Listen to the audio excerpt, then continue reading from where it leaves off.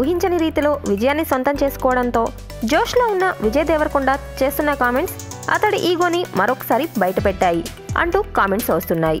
అత్యంత నెగిటివ్ అంచనాలతో మొదలైన టాక్సీ వల్ల ఒక మామూలు సినిమాగా నిలిచినా చాలని, పెట్టుబడి వెనక్కు వస్తే చాలని ఆ మూవీ నిర్మాతలు భావించారట.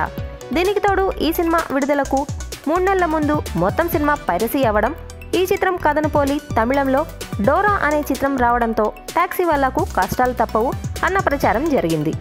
అయితే అందరి ఊహలను తలక్రిందులు చేస్తూ కేవలం 4 కోట్ల రూపాయలతో నిర్మించిన ఈ సినిమా మొదటి వారం పూర్తి అయ్యేసరికి 30 కోట్లకు పైగా గ్రాస్ కలెక్షన్స్ వసూలు చేయడంతో మరొకసారి టాలీవుడ్ ఫిల్మ్ ఇండస్ట్రీ విజయ్ స్టామినాకు ఆశ్చర్యపోతుంది.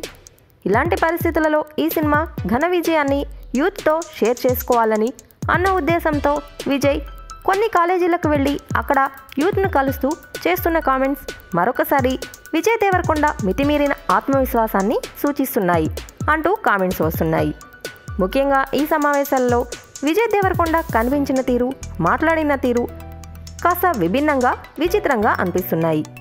ముఖ్యంగా తన సినిమాను పైరసీ చేసిన వ్యక్తులకు విజయ్ దేవరకొండ సారీ చెప్పాడు. అంతేకాదు ఆ సినిమా చూసి విజయ్ దేవరకొండ పని అయిపోయింది అంటూ కామెంట్స్ చేసిన వారి ఊహలు నిజం కానందుకు తాను మరొకసారి సారీ చెప్తున్నాను అంటూ కామెంట్స్ చేస్తున్నాడు. తన పని అయిపోయింది అంటూ తాను షెడ్కి వెళ్ళిపోవడం ఖాయం అంటూ తనపై విమర్శలు చేసిన వారికి టాక్సీ వాళ్ళ విజయం ఒక సమాధానం అంటూ ఈగోతో ఊగిపోతూ విజయ్ చేసిన కామెంట్స్పై ఇప్పుడు ఇండస్ట్రీ వర్గాల్లో ఆసక్తికర చర్చలు జరుగుతున్నాయి.